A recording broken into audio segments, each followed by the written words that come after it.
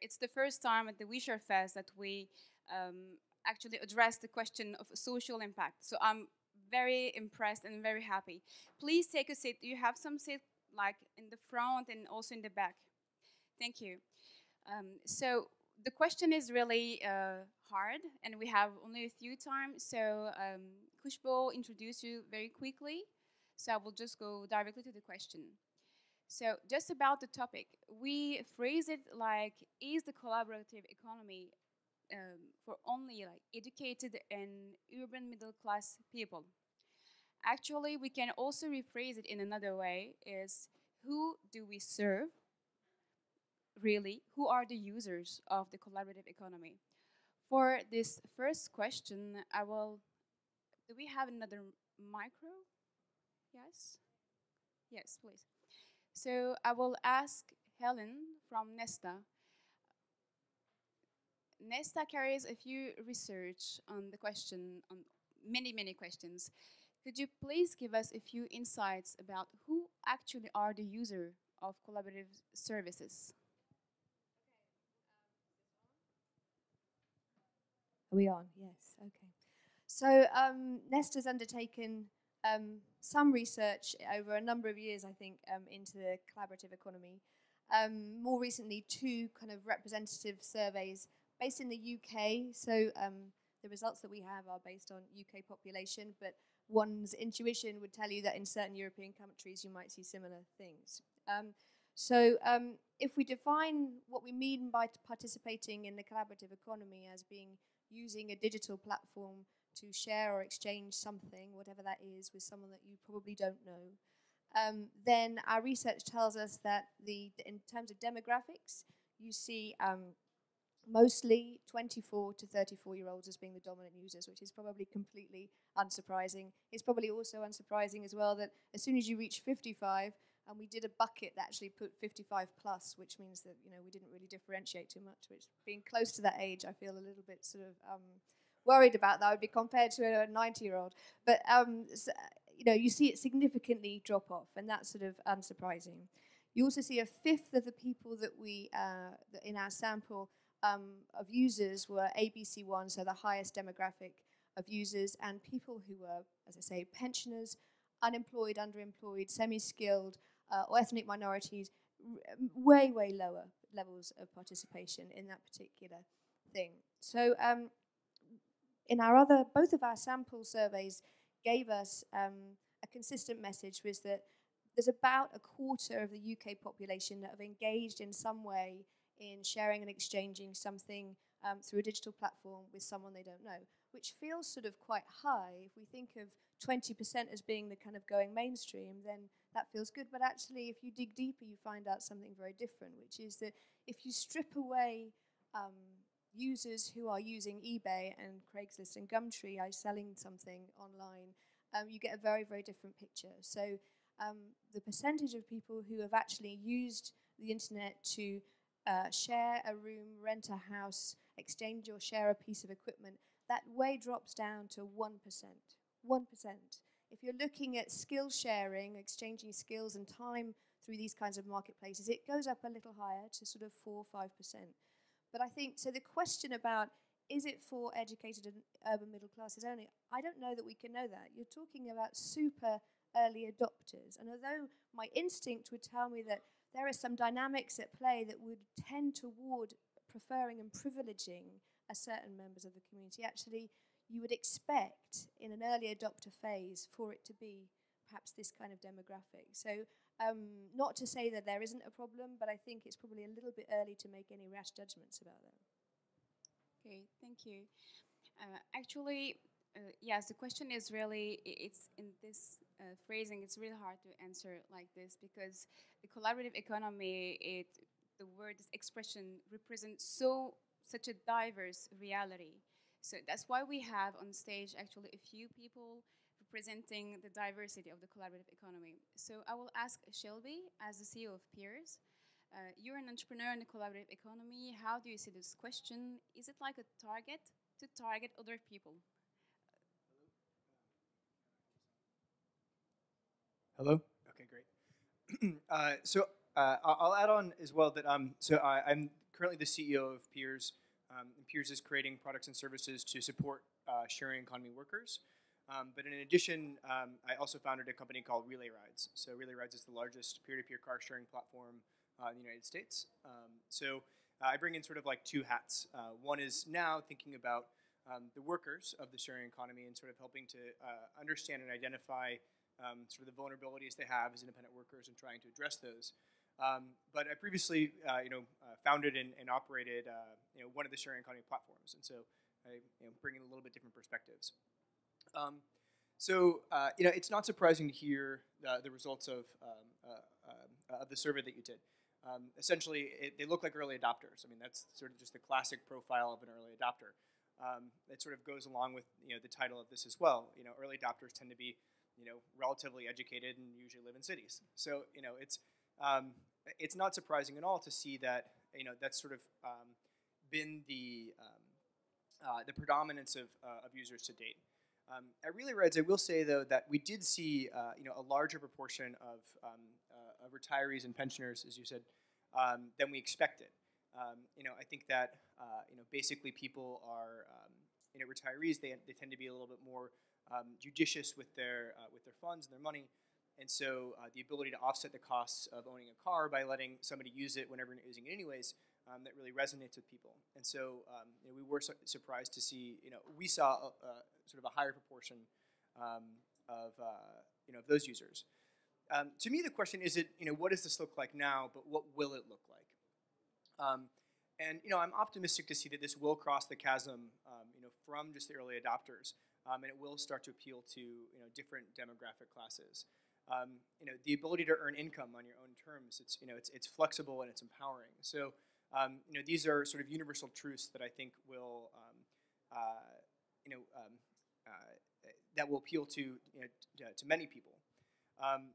But as a company and as having operated Relay Rides, we're going to go with a path of least resistance. So, as opposed to trying to target the rural and lower class, it's not that we don't want those people. It's just that we're operating a business.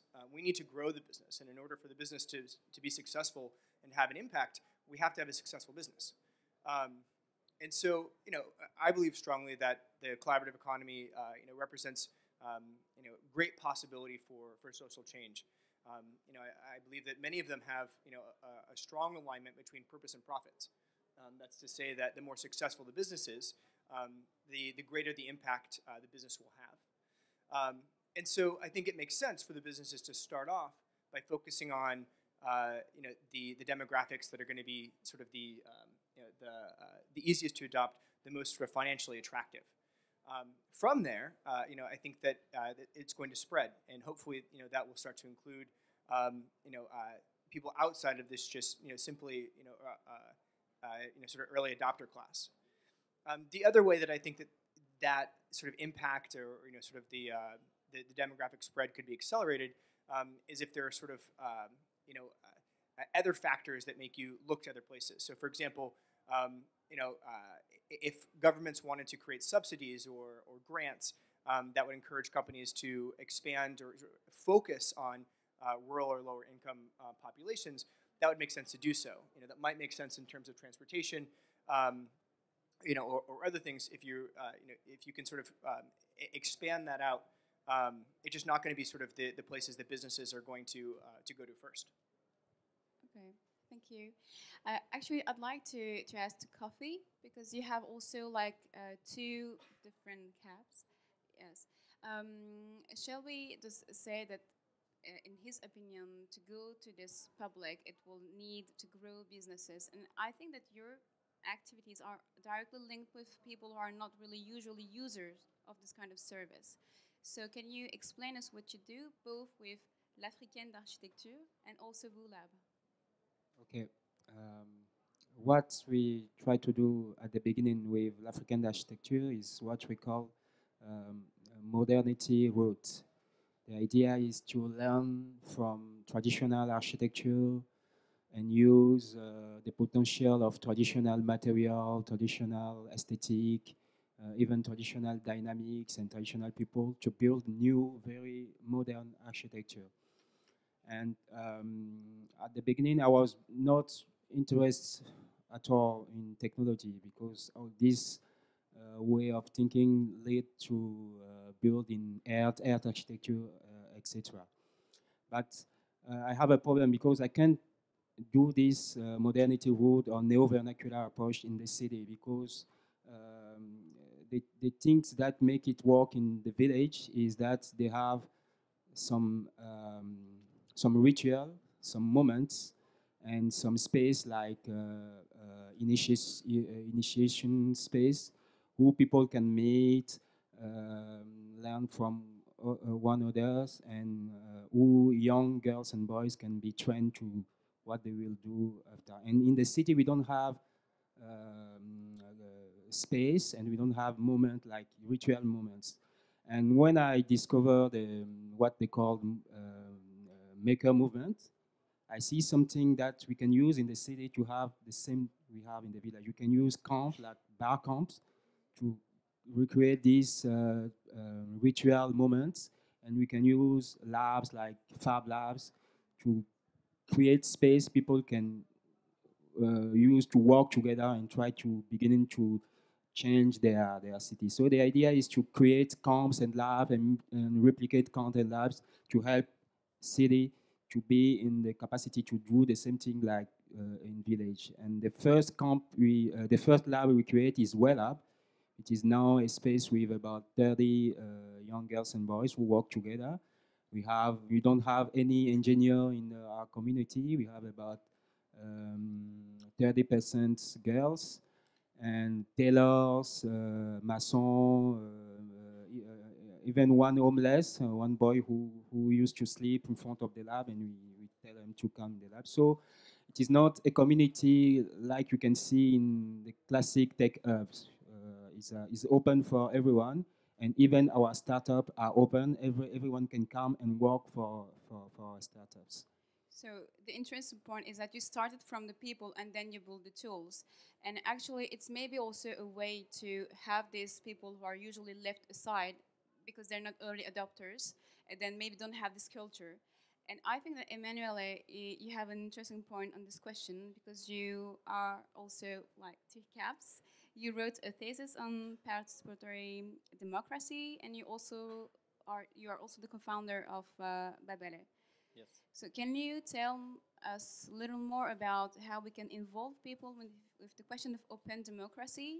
Because we're not in a like bottom up, but bottom up, but like the reverse. Yeah. So, thank you.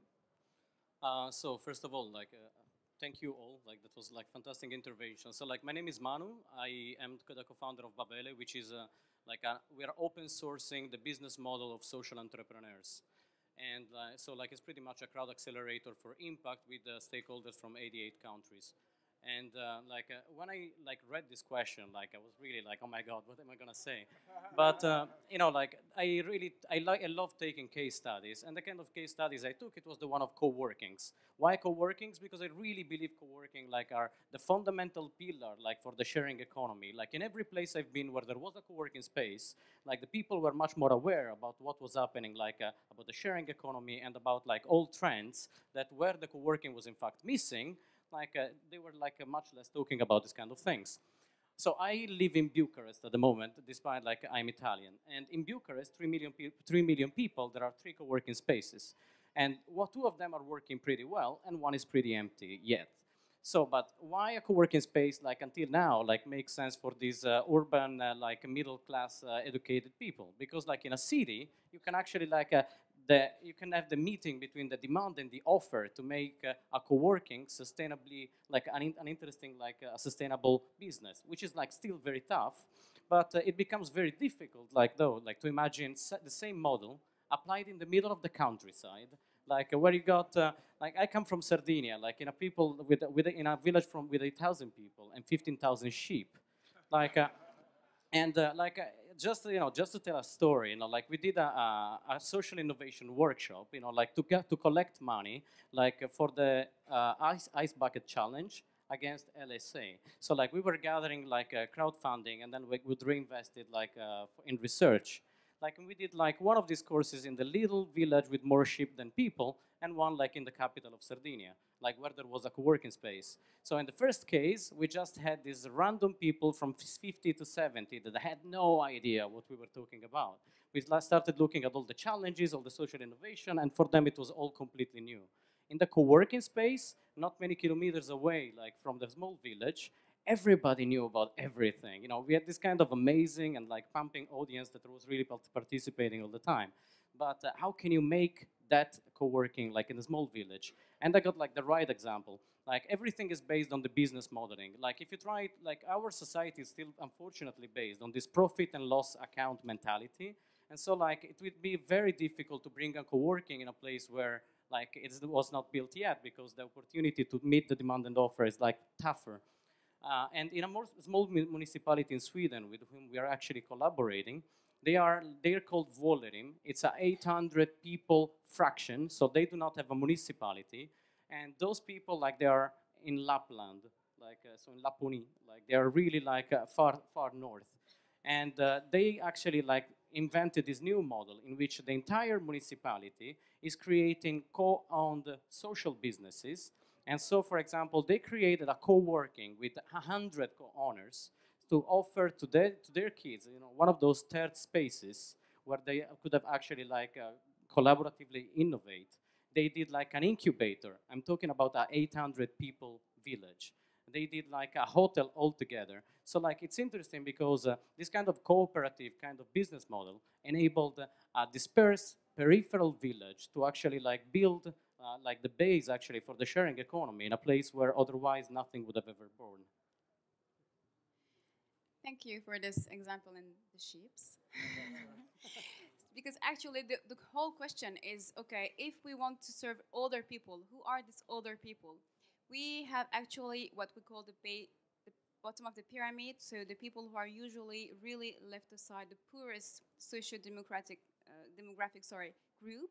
Then we have the people in rural places. We have the people like they're older than 50 age and plus.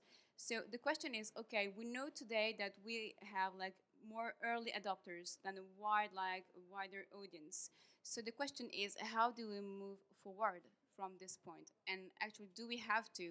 Does collaborative economy have to serve these people? Because we have social businesses using collaborative patterns, but the collaborative economy has to solve these problems. And if yes, how? So I'd like to have your point of view, namely regarding the question and the fact that we have today a lot of big companies in the collaborative economy, and these big companies usually they cannot actually serve these people.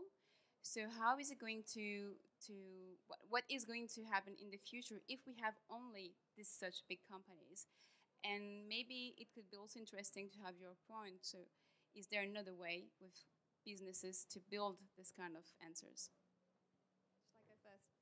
So there's sort of that's a long question. I know. Answers there. So I will answer it in three ways. There's 3 points to make probably. The first is that I don't believe it's the truth that you need to ghettoize people with different platforms because you think you need to serve them in different ways. So there shouldn't, it's upsetting that there should be perhaps an Airbnb for a different section of society. That's just absurd. And so just to say that they are for everybody. It's a question of inclusion. And related to that point is that even though they might not be using those platforms at the moment, most of the dominant sharing economy platforms will know who is using their platform. And whether or not they choose to share the data, they will know the sex, the name, the location, probably by inference the socio-demographic of those people, and therefore probably well able to tell you whether they're underserving large parts of their population. So the question is, for me, about how willing and able are some of the dominant platforms to share their data. That would be so interesting. You see movements toward that, but commercial sensitivity is often, a key barrier. The second thing is, to get to a different place, you probably need to, I guess my sort of personal mission over the next 24 months is going to be increasing the flow of social finance towards these things. So there's, we know $10 billion worth of VC went into this just in the US last year. Wouldn't it be lovely, wouldn't it be brilliant to match that in some way in terms of social finance, where you're looking at real mixed motive investment, monetized platforms possibly, but with real kind of focus on social and environmental impact as a key investment model. And the third thing is that the innovation opportunity that's being missed in part is the relevance to public services and charitable missions. So in the UK, at least, we have pretty dire state of affairs when it comes to our economy, and public sector funding has been cut dramatically.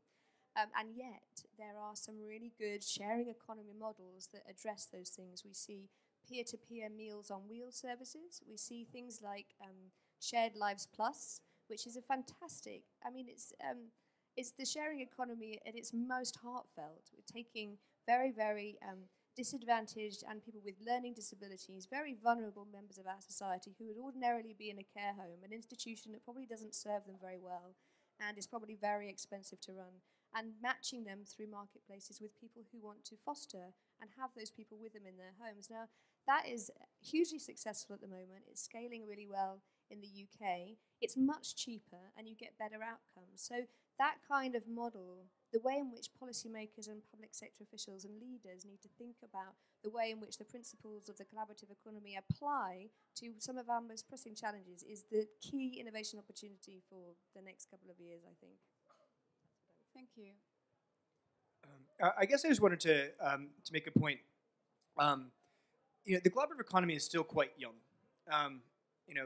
Airbnb really got going in, 2009? It may have been founded in 2008, but 2009 was its first year of real scale. Relay Rides launched in 2010. Uber was 2009. Lyft was 2012, I believe. Most of these companies are still really quite young. And it's sort of staggering to think of the progress that's been made in these short years. And I remember I came up with the idea for Relay Rides in 2008, and people just looked at me like I was crazy. You want a stranger to drive my car? I don't let my husband drive my car. Now we look at all the people that have showed up that understand and recognize the value of these platforms. So I guess it's to say that I think that there's a long and prosperous road in front of us. I think as we travel down that road, we will see more inclusiveness. I think that we're seeing more and more platforms that are popping up every day, and it's not to say that there needs to be sort of an Airbnb for low income, or something along those lines. But I think that we're going to continue to see more and more marketplaces. Hopefully, it moves up the chain as well, right? So as opposed to just having commoditized labor, we find ways to have peer-to-peer marketplaces for more skilled labor. That could actually create sort of a career trajectory. You start off with something that's more a less skilled labor, maybe cleaning or driving, and that you have multiple sources of income. Your real passion is violin or something like that, and you're able to leverage this. Start using another one of the platforms, take lessons perhaps. To start, tutoring violin on the side, and then, maybe you open up sort of your own actual physical school. So, I think that in time we're going to see, a much broader inclusion, and sort of unnaturally rushing that, I think will put the businesses at risk. The exception of, if the UK is going to come up with $10 billion, or anyone's going to come up with that amount of money to invest in sort of expanding or sort of changing the economics to make people invest in different areas. And I don't think that would be crazy, to be honest. If you look at sort of the in transportation, I think transportation is a good example to think about, because billions of dollars does go into the transportation sector. Through public transit, and I'm not saying that public transit isn't valuable, but if you're looking at how people are getting around town and where public dollars are going, I think there's a big mismatch. There's an enormous number of people. At least, so I live in San Francisco, and Uber, Lyft, Sidecar. There's a number of peer-to-peer ride-sharing companies that have formed a very, very reliable form of transportation. And it's not just individual rides anymore. You're now going to shared rides through Lyft Line and Uber Pool. Lyft is doing some interesting things. They've created these hotspots. So essentially, these are just sort of local aggregation points. And whenever you go to these local aggregation points, it's more likely there's going to be people traveling in similar directions. So and the rides are a lot cheaper then. So I think it's half price, or they for a while they had rides at $2, which is on par with public transit. And so you're having sort of instant, sort of personalized public transit for people through some of these different transportation platforms. And so I don't think it's crazy for governments to be thinking about investing, subsidizing, funding some of these new platforms, and I think that really would expand the access. But naturally, I think that we're going to see it happen anyways. Thank you. Actually, Manu and Koffi, you already gave examples on something happening today. So my question for you both is how we can make this project first more visible, and also maybe to scale them, or like to duplicate them in some way. Maybe Koffi first. Can you just give us some idea how we can, what you do there, can we have it here in France or duplicate in other countries? Maybe because you talk about modernity rooted, so it's really specific to one place. How we can like have these solutions in other places as well? I will be very prudent on this approach. I don't think everything can be replicated. It is an approach. So if you want to do the same here, you need to make everything from the beginning. You can just take the project as it is now and try to put it here in France. There is no sense. You need to have the same approach, and it is an anthropological approach, because in the collaborative economy, what we hear in this term, there's a lot of cultural aspect in, and for us in Africa, we are societies. We are about 85% informal. We are still very traditional, So the sharing economy is not the approach for the sharing economy. It can't be the same like here. We are already in sharing economy, but it is not. It is just a habit, a culture. It's not a movement. So the switch we have to do is to make it a movement, and you have another challenge here in the West, I think. Thank you. So like, I just wanted to add something to what you guys said. Like, I also think that in order, like, for the sharing economy to thrive, then like you need to, the services in the sharing economy need to be designed already, like taking into account like the inclusion, like, of the other people. And sometimes like that doesn't happen, So like the inclusion, like, it's really true. Then like, of course, like, we are right now, in my opinion, facing a lot of friction, because the values of the sharing economy, they are radically different than like many values of the previous economy. So like all this idea of why should I share my car, or like why should I share my house? Of course, there is a transition, like so that more and more people are actually like understanding what's the value proposition behind like this new kind of economy. Like, and for example, like we were like facing a lot of friction, like when we said to people, you should open your business model, and people said, are you kidding me? That's taboo, like that's something that it's like represented competitive advantage of an organization. And we said, this is bollocks, like you should open it up, like get the crowd feedback, and then like potentially like it's through transparency that you can actually inspire other people and understand exactly how you can replicate something. Not everything has to scale, like not everything has to become a corporation. Simply certain ideas might be re-implemented locally, just looking at what are the best practices that other people like can potentially take from other innovators that are like really interested about the same topic. So like, I'm gonna give you just another example. I love case studies. So like, there is this guy like called Jeppe, like, and he's like a social innovator from Mexico that came to our platform, and he wanted to, like, he's really into sport, he do sport trainings, and he wanted to create sport facilities in underserved communities in Nicaragua. And because, I did a trip there, and then I said, oh my God, I need to do something about it. when he came like to the platform and he started writing his idea, like from a business sense, like or like from a strategic sense, it didn't make any sense, you know.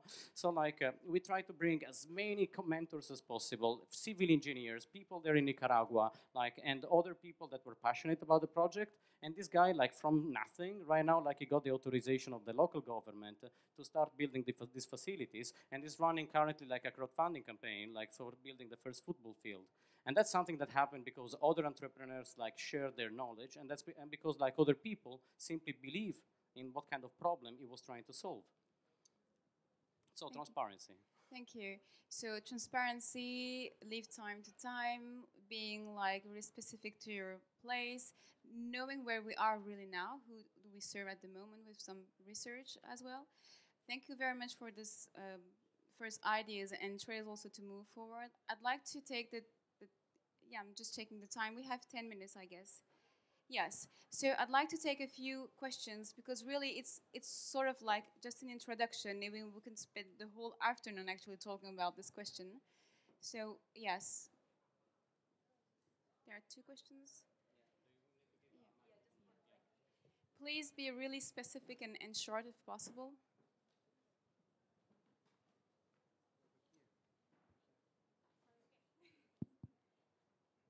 Thank you. Okay, thank you very much for doing this panel about social business. Actually, I live in Brazil, where 60% of the people are considered as poor from the lowest social classes. And as you said, Koffi, people there already do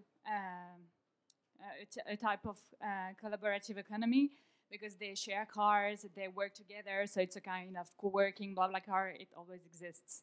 It already exists and it has existed for a long time. So I was wondering if this thing of bringing collaborative economy to the lower classes, is it more about empowering them to make them able to develop themselves as entrepreneurs, their own solutions with the collaborative economy, is more about empowering themselves than really bringing it to them directly. I think that it should be maybe dynamic from them, that they adapt it to their culture, to the way they live, and to the way they interact in their environment. What do you think? Thank you. Well, I think you make a really good point. You know, it's and what I got from your comment is that these platforms are open to anybody, and there's nothing to say that you know, people from any class can utilize these platforms right now. You know, of course, if we're talking about driving, you know, there's sort of a barrier. You have to own a car, or Airbnb, or one of these things. You know, you have to have you know, an apartment that's, you know, sort of suitable to have other guests. But you know, if it's you know, if it's not quite as nice as you know, a big flat in Copacabana, it's probably going to be cheaper as well, right? So you know, you're going to be appealing towards a different consumer who's looking for something that's more affordable as well. So and there are many other platforms as well where you don't have to have some of the capital investment. I'm not sure what's made it down to Brazil quite yet, but you know, there's a number of them in the U.S. You know, TaskRabbit, Handy, HomeJoy. You know, there are many different opportunities for income, and so you know, I think it's these opportunities can be very empowering to people. And so maybe it's just an issue of sort of awareness and advocacy, and making sure that people sort of, you know, in all areas and sort of all walks are aware of them and able to take advantage of the opportunity. Thank you. Would you like to add something about the question? Yes, I think the interest for poor people with this movement of collaborative economy is, yes, to help them improve what they are doing now, without ask them to change. You know, there are some tools now they can use and make better what they are doing. Yes. Thank Yes. you. There was another question. I'd like a man, if possible, just for equity.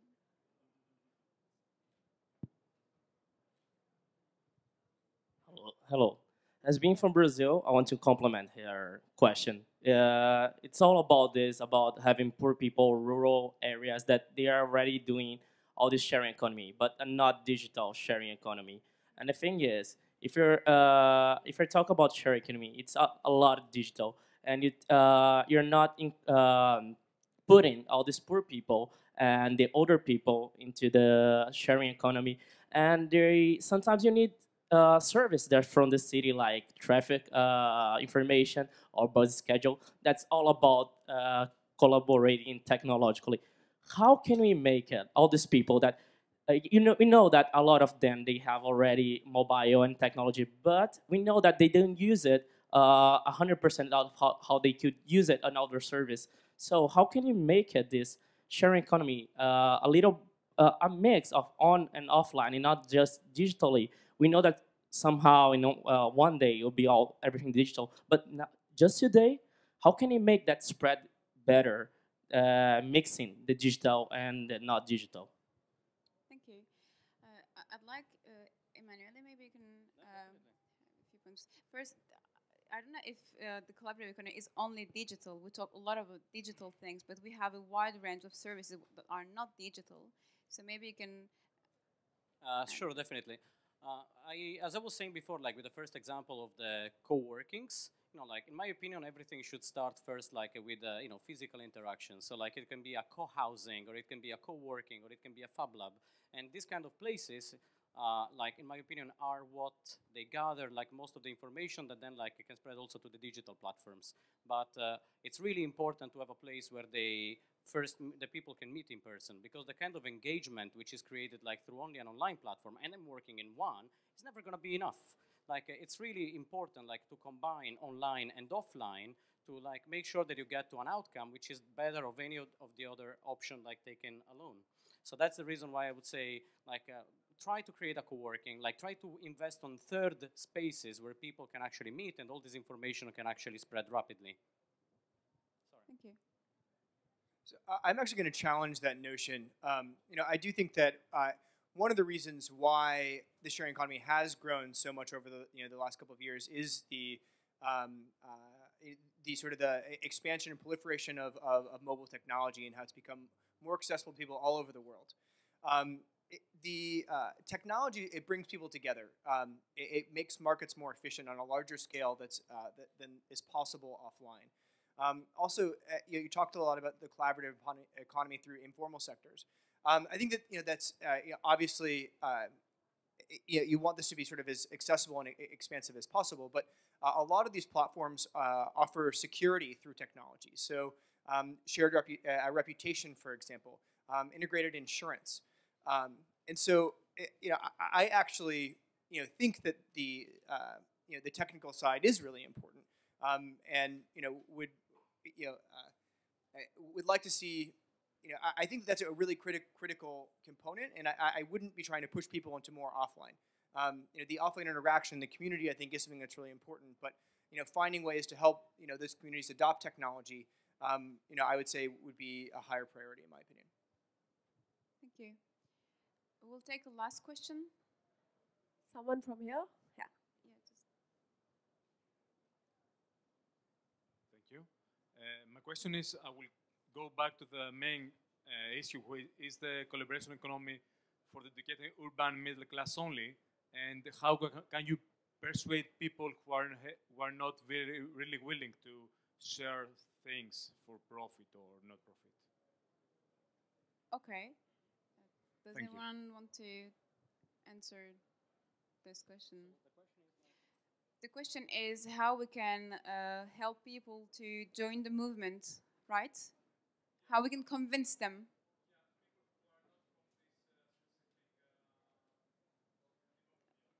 Okay. I think Koffi already somehow gave an answer saying that the sharing economy already exists in some places but doesn't have this name. I think people need examples, and in our space for the first month, the first 8 months, we are on offline. We don't have internet connection, but we create the first African 3D printer. But the response to your question is, for us, we force everybody to share. In our lab, you are obligated to share. Even if you are just a tourist, if you come to a lab, you ask you, how is your background? If you are an engineer, you are obligated to make a course and teach what you know to the young girls and boys who are in this space. So it is a rule for the space to share. Thank you. We will take maybe a last question. One last question. Yeah, it was here. One. Yes.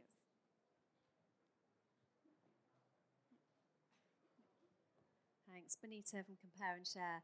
It's an observation and a question as someone who's a former broadcast journalist, but actually in many ways do you not believe that really this is about representation in the media? Because in fact there are shining examples. We've heard some from Helen, we've heard some from Emanuele.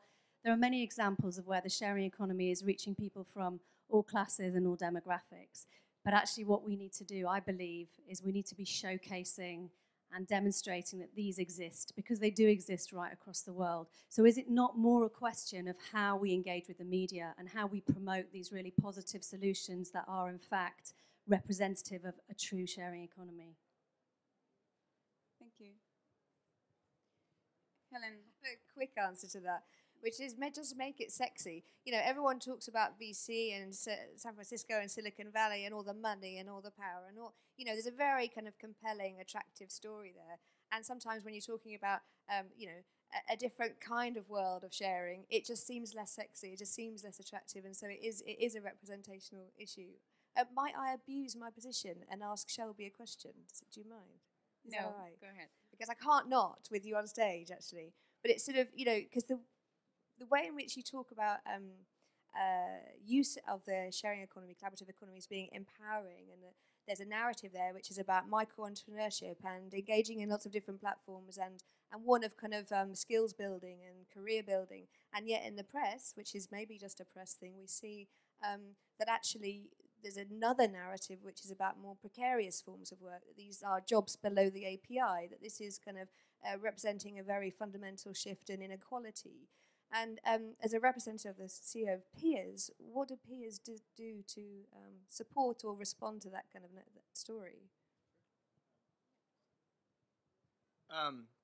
Well, I'm giving a talk tomorrow. I think it's at 10:45. So I'll talk a lot about this. But I do inherently believe that these opportunities can be incredibly empowering. I think they can be something that is a great tool for economic development. It can be a great way for people to earn income. In fact, millions of people are now earning billions of dollars around the globe through these platforms. So I think it is a great opportunity. That said, I think that what you're talking about is that there is also an opportunity for workers to be exploited. That these opportunities are proliferating outside of their traditional safety net associated with the job. So, and that's sort of been accompanied with pushing the risk from the company to the worker. And so I think that the ball's in the air in terms of, you know, is this going to be something that's good or something that's bad? And so we're trying to tip it. We're trying to tip it in the direction of it being something that's good. And so what we're doing at Peers is we're trying to identify where there are new vulnerabilities. And we're trying to find market-based solutions to combat those. So I'll give you an example. So Peers has developed a couple of financial products, insurance products, you know, that help to reduce financial uncertainty, that help to provide more of that safety net that used to come from a job. So one of those products is called Keep Driving. It's a vehicle replacement product for ride-sharing drivers like Uber or Lyft. And so, you know, if a ride-sharing driver is in an accident, insurance will cover that. Their car will likely be repaired. What it doesn't cover is their lost wages during that time. And so that's what Keep Driving is geared at. So if you're in an accident and you're a Keep Driving member, we give you a car for a month. So during that, usually in a month, that's about how long it'll take, 3 weeks to a month, to get your car repaired, get your insurance claim settled, and get you back on the road. And so as opposed to just, you know, if you really rely on that income, that could be devastating to not have that income during that month. And so Keep Driving really addresses that. And we've seen some, you know, really, really fantastic stories of people who, you know, would have been out thousands of dollars, would have not been able to pay their rent One gentleman does this more or less full time, and he was in an accident right before Christmas. And he describes how Keep Driving saved Christmas because he was able to earn $6,000 while he was driving a Keep Driving car. And so this is one example. Piers is we're just getting started down this path of creating new sort of modern benefits for independent workers. And I see a whole suite of products and services that can support this worker. So we're very aware of the sort of vulnerabilities in the fact that these could be this could lead to people being exploited, and we think that there's more opportunity than there is sort of risk, and so we're going to work as hard as we can to tip the ball in the right direction. Thank you, no problem. Actually, I didn't ask the question because there was a full session dedicated to it. But it's a good point also to explain that maybe to engage people when it's not like already existing, maybe we need to adapt, which is somehow like the service that we have, and not completely create new platforms and new things dedicated to the poor. That would be really strange, actually. So I would love to have like a conclusion word, but I think my quick one, like really like just a conclusion, if there's anything that you'd like to add, it's now or never. Share your skills, share your knowledge, keep sharing. It's just the beginning. I think we have a great opportunity for workers and for people all throughout the economy. And I think I'm excited for all of the people that are gathered in this room. I think that we can work together to tip the ball in the right direction. Keep sharing. Thank you very much. Thank you for all of you.